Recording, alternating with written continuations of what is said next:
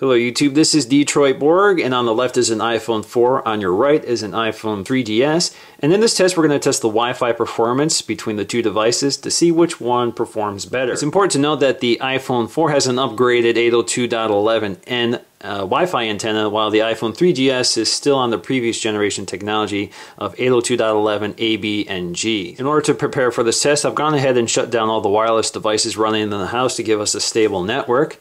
And we're going to have to do these separately. We can't do them simultaneously, otherwise they'll rob each other's bandwidth. So for the first test, I want to try the iPhone 4.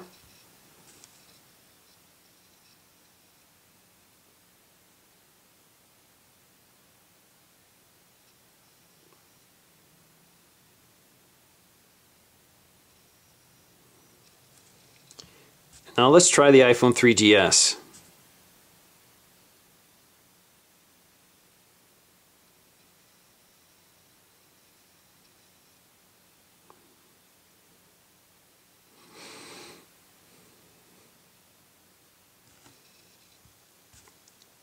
So they're very close. We can see 5413 average down on the iPhone 4 with a 5061 average down on the iPhone 3GS.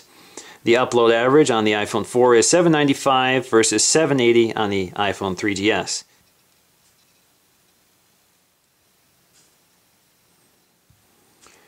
Once again, they're very close with a slight performance edge to the iPhone 4.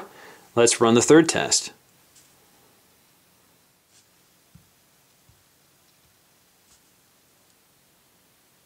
Again, very close, and this time the 3GS outperformed the iPhone 4 by a little bit. So we're at 5273 average down on the iPhone 4, 5383 average down on the 3GS.